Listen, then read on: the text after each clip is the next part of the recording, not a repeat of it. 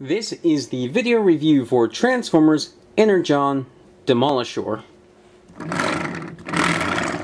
It is a pretty good looking dump truck.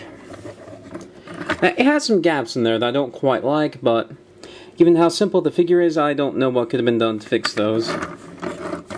Overall, he's fairly nice, and I do like this giant Decepticon logo, especially how if you look at it from the top, all the lines match up, despite this bending in.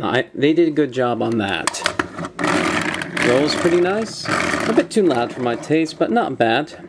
And overall, it has a pretty nice sculpt. This figure has a gimmick where if you detab his dump, you can turn it around as a gun rack here. There are missiles that go in here, and then you have buttons back here that will fire them.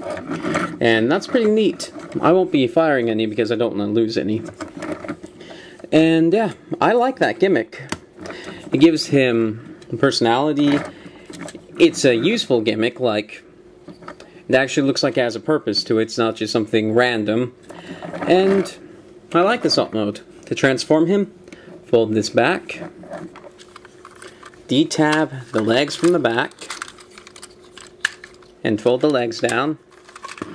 Take this and swing it all the way forward and tab it in under the torso. Take the arms here, swing them all the way around and put them down.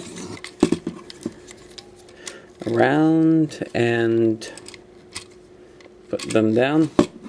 Raise up the camera. Yes, this is part of his instructions. He'll show raise up the camera. And then this is pretty neat. You see his grill here? This will rotate down, and then this will go onto his back, and that will reveal his head because it's on a hinge here.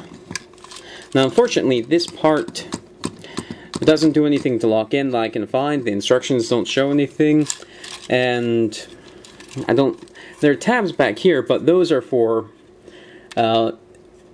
pegging the waist into itself to sort of balance it out. If you put this down, there's no way it can tab in, and I dislike that. I'll probably find some way to modify it so it'll work, but for now it's a knock against the figure for me, for my enjoyment of this toy and on the design. And this is Demolisher in robot mode. And while it's kind of pudgy, I think it works. It's a very Decepticon vibe. It's very chunky and quite nice. I will say I don't like this clear plastic on the arms. There's no reason to do it, and I can see this plastic cracking eventually down the line.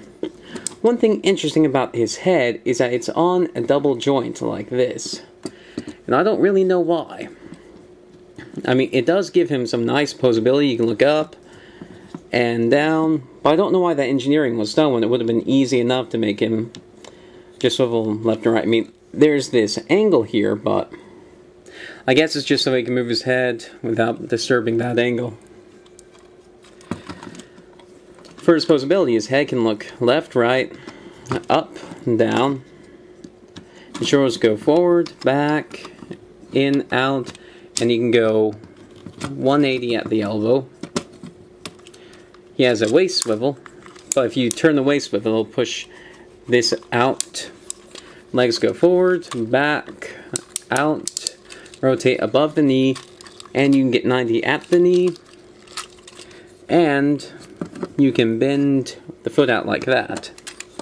So, he's a pretty nice figure. For what he is, I like him. He could be better, but well, he's an older figure at this point. I don't expect as much out of older figures. I can't say I'm disappointed. Buy at your own risk. Those are my thoughts. Thank you for watching.